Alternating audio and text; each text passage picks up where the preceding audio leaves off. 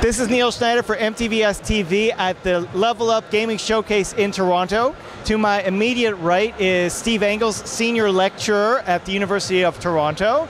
And to his immediate right is none other than Dr. Andrew Hogue, who's a Program Director for the Game Development and Entrepreneurship Program at the University of Ontario Institute of Technology. And isn't it amazing that I got all those words out of my mouth? Good job, Neil. Good job.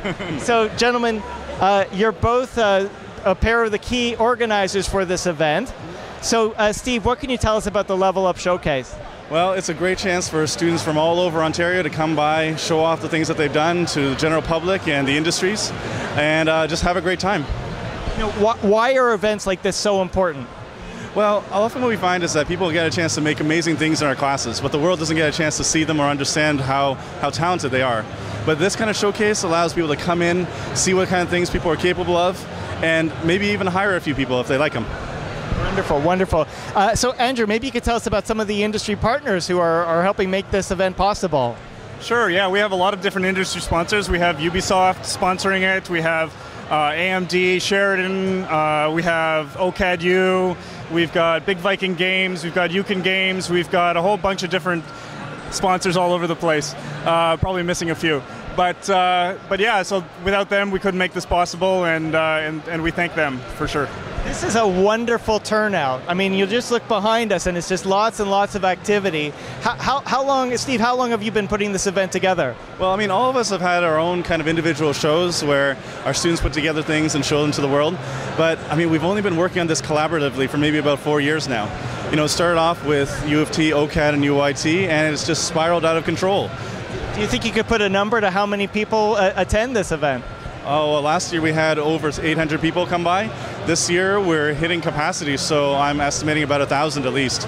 Wonderful, wonderful. Would you say that the game development, I would call it the industry, but let's say the number of students taking programs like this, is it increasing? Is it becoming more and more in demand than it was a few years ago? Yeah, I think it is increasing. I think you're seeing a lot of different programs pop up. You see the traditional route. You know, you see a lot of people doing computer science and programming in that sense, and then you see a lot of game arts programs popping up, and you also see a lot of game development and game design programs popping up as well, focusing on different aspects.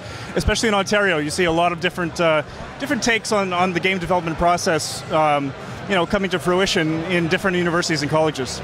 You know, one thing that fascinates me about game development is it's not necessarily about video games. I mean, would you say that a lot of the talent that you see here may end up in other industries but using the same talent base?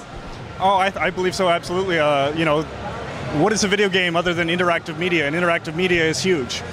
So understanding how users actually interact with systems and how to develop systems that engage them is the core of video games. So I think that is applicable in a lot of different industries. Training, education, healthcare, a whole pile of different sort of things. Wonderful. Now, Steve, I'm going to put you on the spot here, and I know you can't exactly play favorites, okay, but have you seen some wonderful ideas on the show floor here, things that you're personally excited about? I've seen amazing stuff. I mean, in the past, we've sometimes been, you know, we've seen like a variety of different levels, but here, it just seems like every year people just bring their A game, and their A game just gets better and better. So I just looked around and I'm amazed. It would take me all night, I think, just to figure out which ones were the quote-unquote best. But fortunately, that's what we have judges for. Let me rephrase the question. Yeah. Are there ideas that you're seeing in these games that you haven't seen before? Can you maybe elaborate on some creative ideas that you've seen that make things stand out? Mostly, I think the thing I really like is the Oculus Rift. I mean, this is a technology that's doing cool things, and seeing our students embrace it is amazing. And that's the one thing that I think has really impressed me, like embracing new technology that people have never explored before. Well, Andrew, you got caught now. Now you got to answer this question. The UOIT, of course, joined the Immersive Technology Alliance, and I know UOIT, of course, has an interest in immersive technology. Where do you see things going? Obviously, companies like Oculus have been in the news. Do you think this is going to be continually important? Do you see something growing out of this? Yeah, no, I think having the fact that hardware is now available that's inexpensive and easy to develop for opens up a lot of different possibilities. You know, VR has been around since the 1970s and possibly even earlier in the military, you know, it's never been accessible to the public or to students really until now. with the influx of Oculus Rift and all the different types of technologies. Just as an example, we have a flight simulator downstairs using Oculus Rift, and I know U of T has Office Joust, which is fantastic, which we have a developer here, which I'm sure you'll talk to soon. And yeah, we have things like the immersive Leap Motion, which is amazing. Trying to use your hands and gestures without actually touching a controller. This is something that really impressed me this year. Last year you had this wonderful turnout, and we actually showed some immersive technology. In fact, a company called MetaView discovered some famous people here and ended up helping build a company from this event. So it actually had a very important role.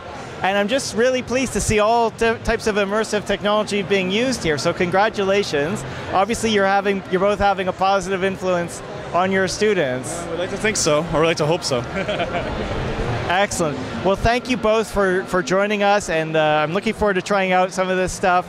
So this is Neil Schneider for MTBS-TV at the Level Up Gaming Showcase. Back with more. Thank you for watching.